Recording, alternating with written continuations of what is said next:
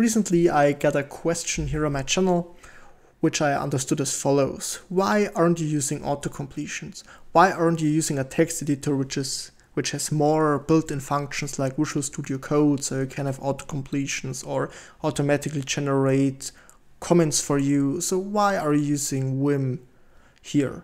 And of course I don't want to start a new text editor war, but I felt the need of at least comment the comment a little bit. So that's what this video is about.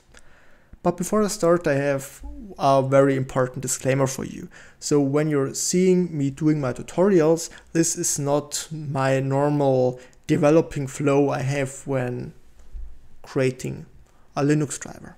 Because, okay, so even if I do normal Linux driver development, I also use Vim. I just have some more features enabled, for example, line numbers and relative numbers, because relative numbers are really cool if you need to copy and paste lines of code around in your text file. This is what makes Vim really awesome, in my opinion.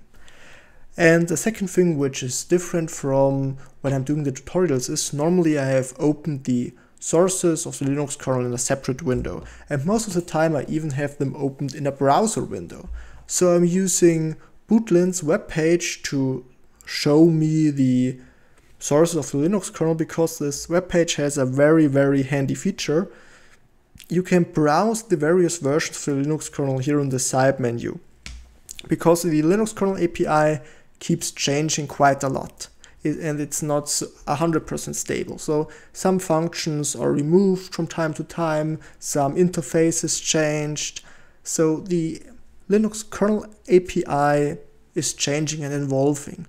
For example, the API from kernel to user space is extremely stable and most of the time always backward compatible if new features are added. But the API in the kernel itself, it's changing. And so when I'm developing a driver, I look for a similar sample driver. For example, here we have the driver I have contributed to the Linux kernel. So this is a driver which converts an HID USB endpoint to a GPIO bridge. And when I was developing this driver, I used this driver here as a template.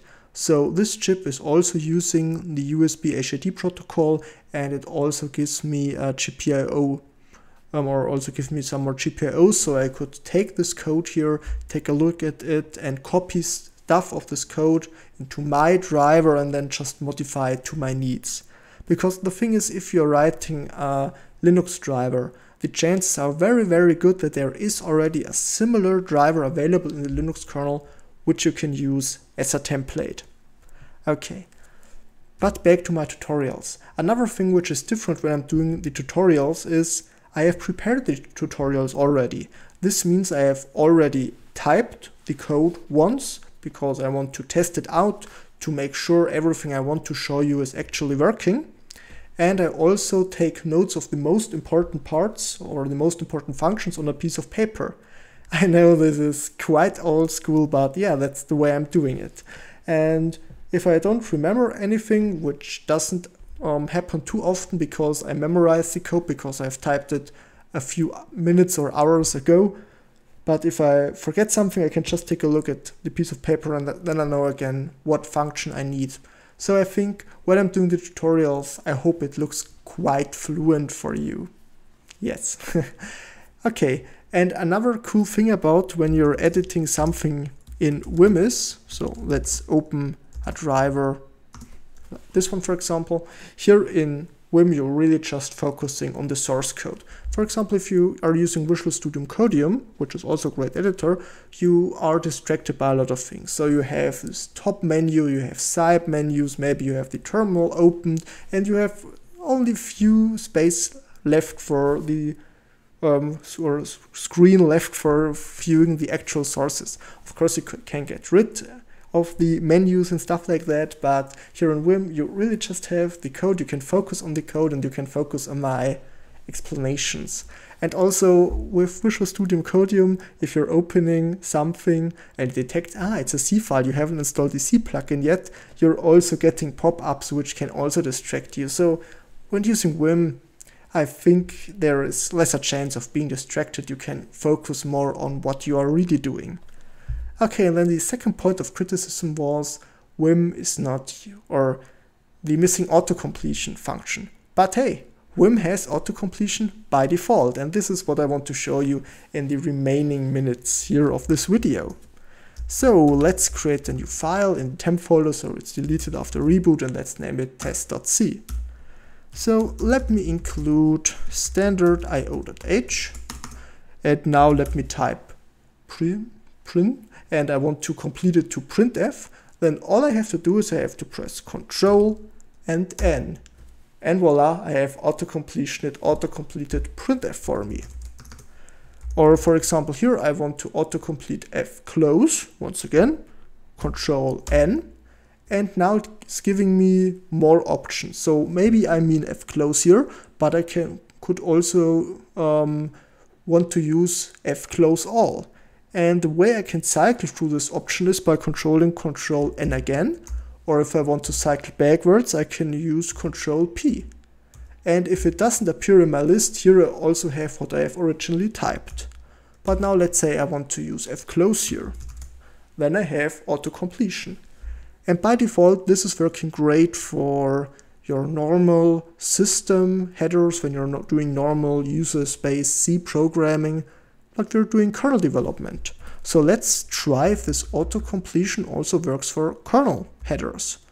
So let's include Linux/file system here. And in here we should have the struct file operation. But now if I type Ctrl N, it can't autocomplete for me. It haven't found the pattern.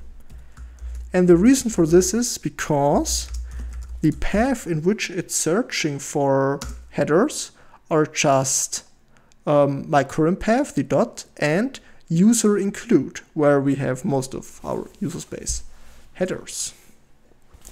So, but I have to change this path to the kernel headers.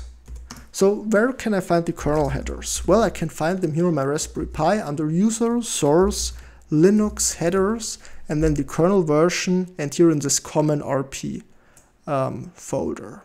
So let me copy this, and here we have an include folder, and in this include folder, for example, we have linux/filesystem.h available. So I could just copy this path here, open my test.c again, and now I will set the path to my current path and to this path containing the kernel headers. And now if I try to autocomplete the file operations, I just press Ctrl N again. Okay. Okay, maybe let's forget about this. I have to be in edit mode, sorry. I just press Ctrl N again, then it searches through all the headers and it's giving me auto completions. And once again, here I can cycle through it with Ctrl N and Ctrl P. Yeah, so I need the file operations here. Cool, but one bad thing is, this path here can change if you have updated to a newer version of the kernel, for example. And always manually pasting it in is not very efficient. But you can automate this by using a vimrc.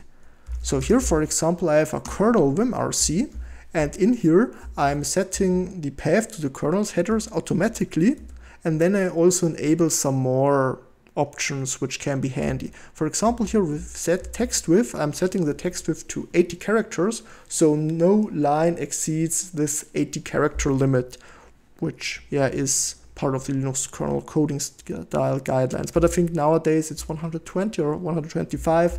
Yeah, never mind. Here I'm activating line numbers and relative line numbers. This last status equals 2 gives me a bottom bar in which I can see my current file name. And here I'm activating syntax highlighting, auto indent, and smart indent. And if I want to use this configuration, I can use vim -u and then just give it the path to my config. And then let's open temp test.c again. And for example, let me include one more header, linux/module.h. And now, for example, if I'm looking for the module init function, I can press Ctrl N again. It searches through the functions, and now, it finds my desired function or macro name. Yeah, pretty handy. But if you don't always want to source it, what you can use is you can create an alias, maybe in your bash RC or your other shell RC. So I will name this kvim. And if I'm executing kvim, it should execute vim -u and sourcing the configuration.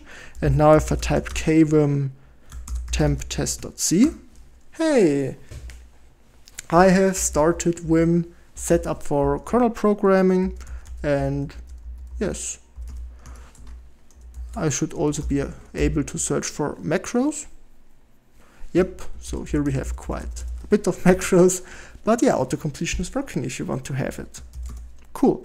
But yeah, of course, this is just Vim without using of any plugins. Of course, there are a lot of plugins available, so if you want to have a more IDE style Vim experience, I'm quite sure there are plugins available which gives you exactly this experience. Yeah, so I think that's it for today. I hope you've enjoyed the video and learned something.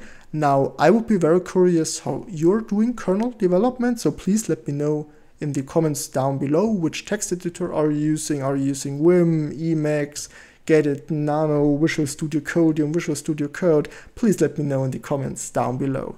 And if you want to support my work, you can buy my coffee and buymeacoffee.com/for Linux. So thanks for watching and goodbye.